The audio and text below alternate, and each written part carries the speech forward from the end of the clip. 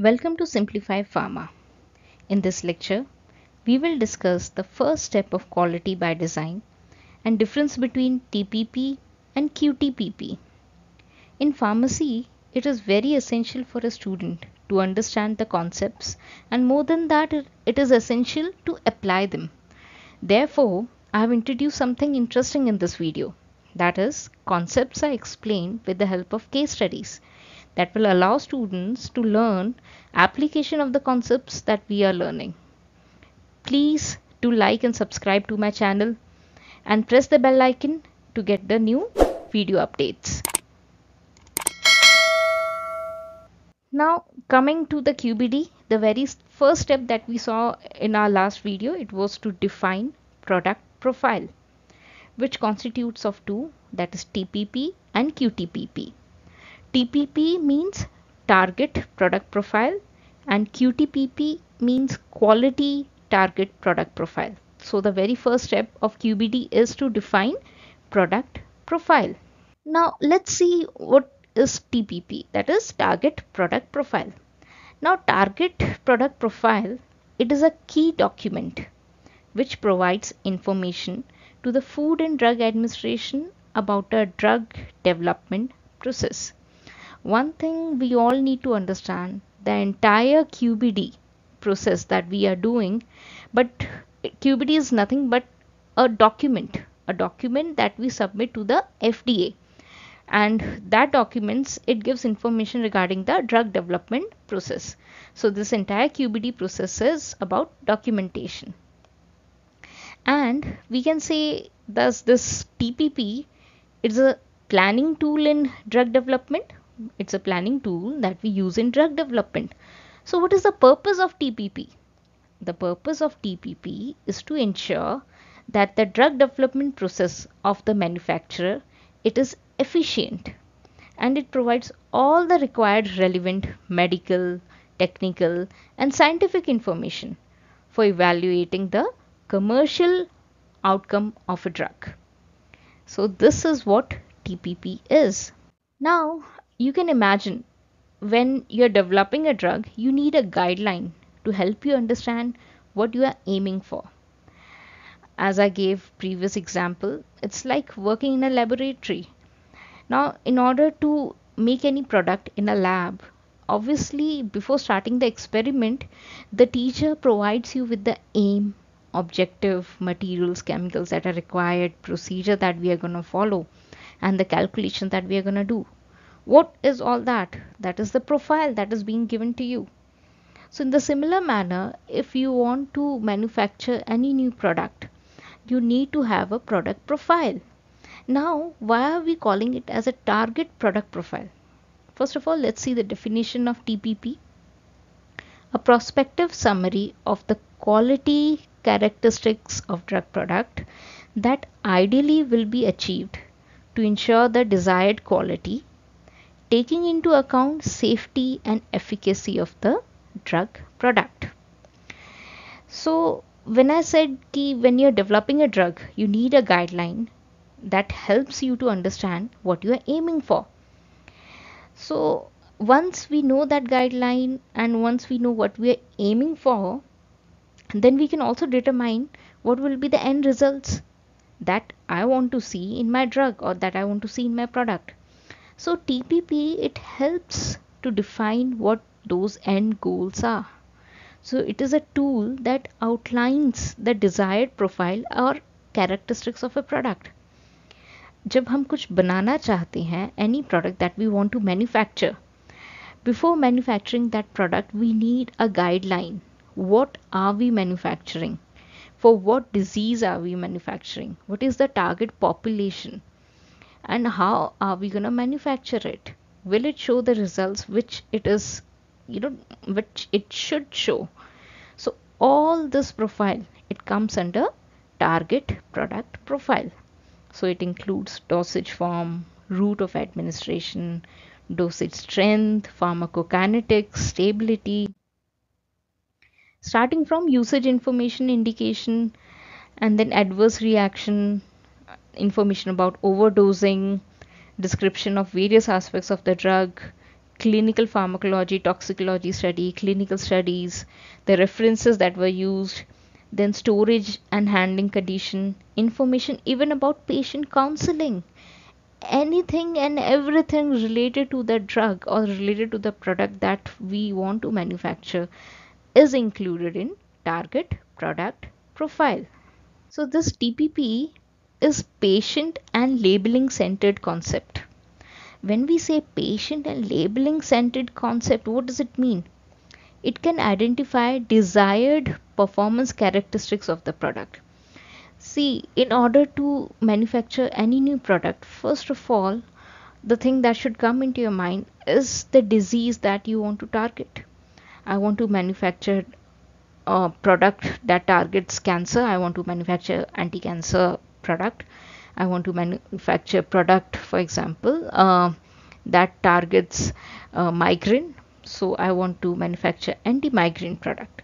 So this is how we come up with the aim or objective. So as for that, we have to identify the desired performance characteristics of the product, and that should be related to the patient's need. That's why the very first thing that we have to keep in mind, what do the patient require? The patient requires a sustained release dosage form, whether the patient require immediate release dosage form. How, we have to take into consideration the patient compliance, and it is organized according to the key section in the drug labeling. So first thing we have to keep in mind the patient requirement, and second thing that we have to keep in mind how the entire target product profile is organized. Main thing keeping in mind the drug labeling. So that's why it is patient and labeling centered. So in target product profile, first of all you have to identify the target. How do we do that? That is, we have to define what are the patient needs, and as per that we have to design the drug labeling. So first we have to identify the target, then we have to design it, and then we have to implement it. Let's see a bit more in detail.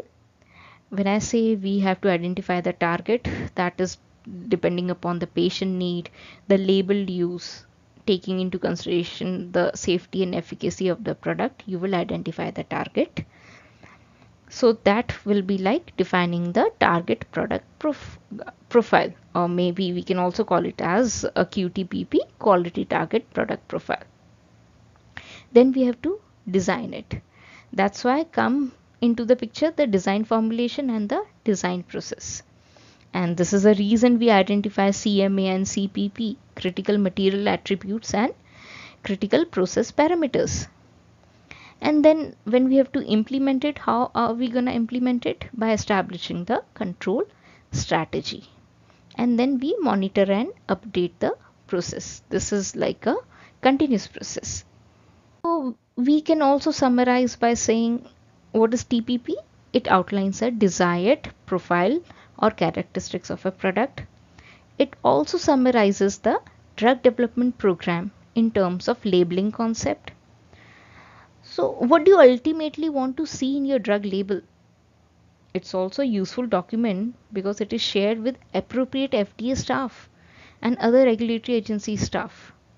This also allows us to facilitate the communication between the pharmaceutical industry and regulatory staff, and also amongst the people those are working in the pharmaceutical industry. It was also helpful for them.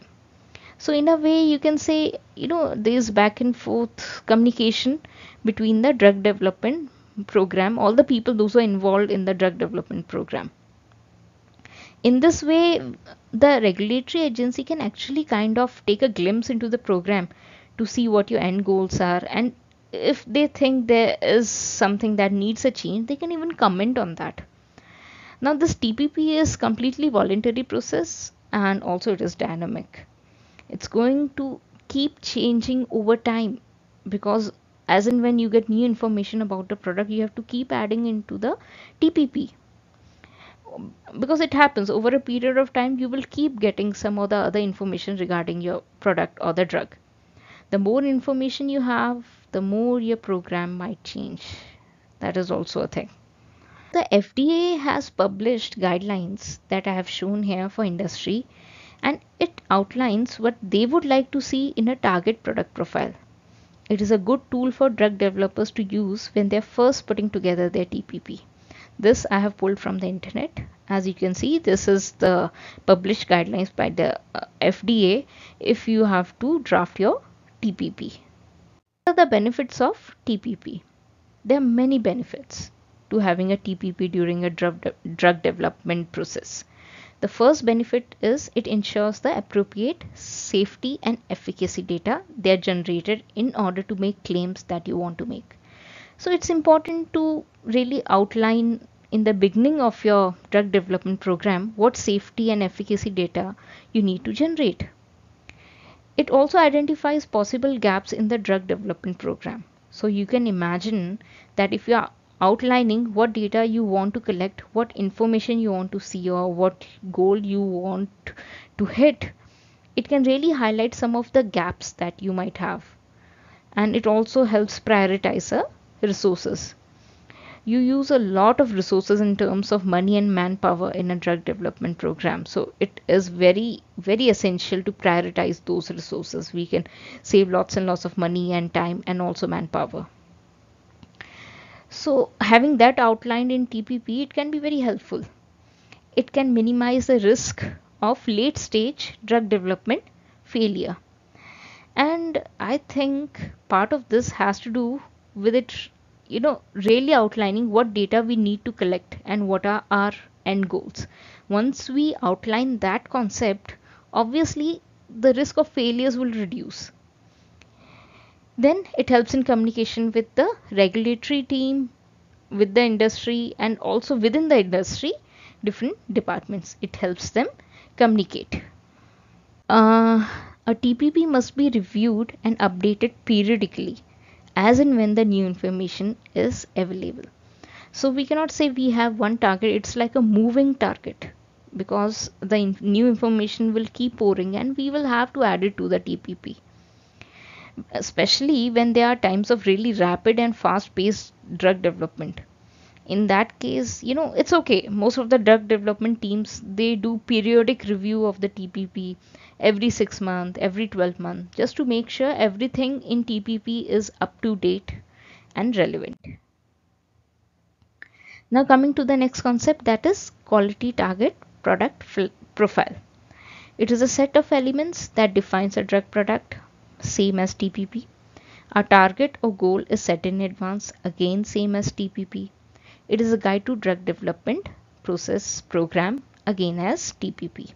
So we can say it is a tool for setting strategy for the drug development, taking into consideration safety and efficacy of the product. So up till now everything is similar between TPP and QTPP. Then where does the difference lie?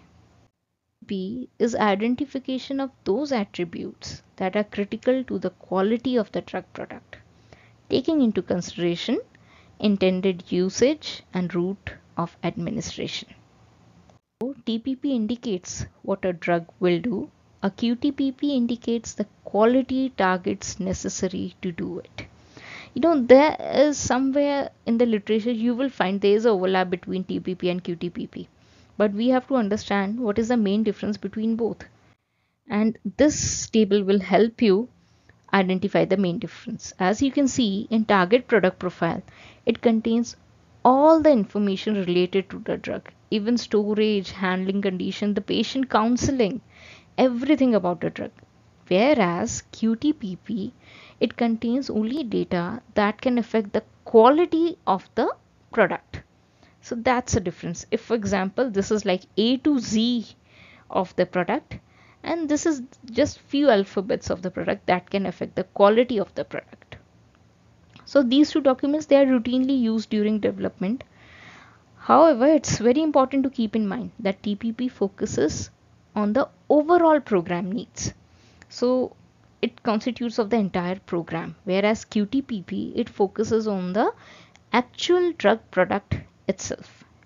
Example of QTPP for the topical product, this is a case study that we are taking. This is how a QTPP look like. As I told you, this entire QBD process is documentation. So when we talk about TPP, QTPP, obviously these are also documents. So this is how a QTPP document is made. It will constitute of drug product quality attributes. All these attributes that can affect the quality of the drug, they are written. Then the target, whether they are critical or not, and you have to justify the criticality. Understand it further by taking one more case study. This is one more research paper that I have pulled from the internet, in which the author has tried to optimize a micellar based in situ gelling system using QBD approach. So this main in situ gelling system is used for ocular infection, fungal ocular infection. As you can see over here, this is how a QTPP was made for the particular product. So the route of administration was ocular, because the topical application to the targeted tissue. This is a justification.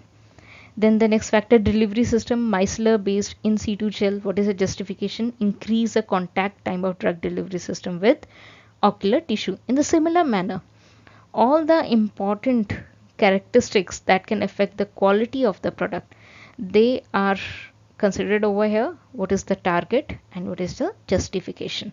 So this is how a QTPP sheet looks like. This is one more case study that I pulled from the internet. It constitutes of QTPP sheet for a generic acitretin tablet 20 milligram. As we can see, the dosage form, target, justification, like this, all the important characteristics that can affect the quality of the product that are mentioned over here, and the target, and as per that the justification is mentioned. So this is how a QTPP sheet looks like. So this was all that was there in this video, difference between TPP and QTPP. I hope you have understood the concept with the help of all these case studies. I hope these case studies have been really helpful. And in the next part of the video, I'll be coming with the step 2 of QBD, that is CQA, critical quality attributes. So do subscribe to my channel to stay updated with the latest video that I keep on uploading. Thank you.